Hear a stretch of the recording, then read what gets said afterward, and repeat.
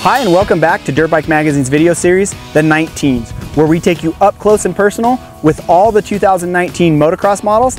Today, as you can see, we have our first chance to throw a leg over the 2019 Honda CRF450R.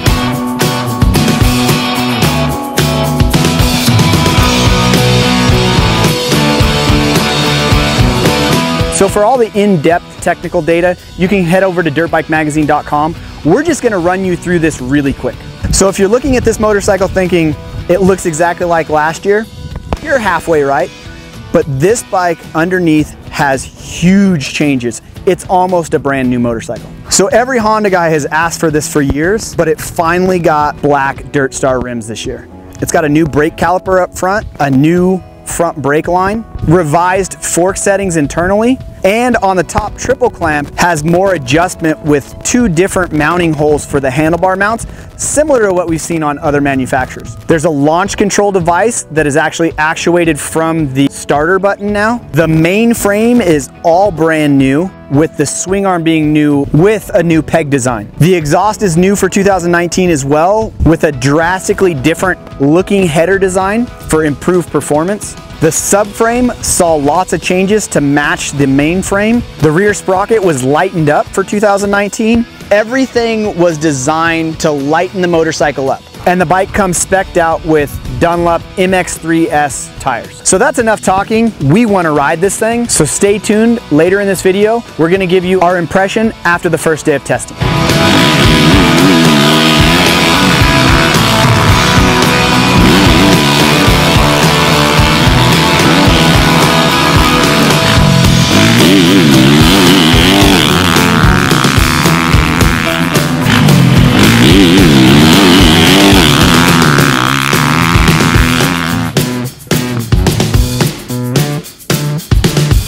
Okay, so first day of testing here at Cheney Ranch on the 2019 Honda CRF450R. Just finished up, learned a lot today about the new motorcycle. We got to ride both the Standard Edition and the Works Edition today. The Standard Edition suspension settings, we like the sag at about 107, 108 millimeters of sag in the rear. Once we got that sag set, we didn't really mess around with the shock a lot.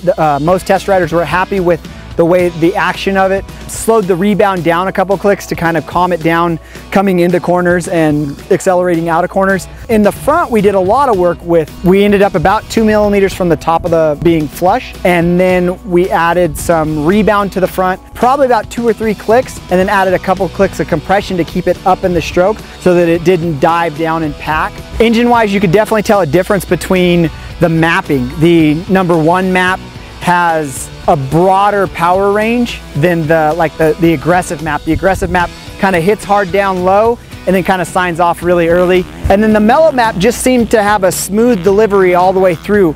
We felt like we had to clutch it a little bit more. So most test riders preferred the standard map, just had to clutch it a little bit more off the bottom to get it moving. But once it got moving, it was good. Didn't get a lot of time with the launch control. It's actually kind of tough to understand. It's on the starter button now. So there will be more on that. We were a little bit pressed on time. The one thing that really surprised us about this year's motorcycle is the clutch. We've been complaining about the Honda clutch, it seems like, since 2009 now, and it hasn't really got any better. There's still a lack of feel. You don't have to use it as much anymore because the bike has a little bit more power. It's still definitely a weak point for this motorcycle. For the complete in-depth test on the 2019 Honda CRF450R, check out the October issue of Dirtbike Magazine. And as always, head over to dirtbikemagazine.com for the latest off-road and motocross industry news.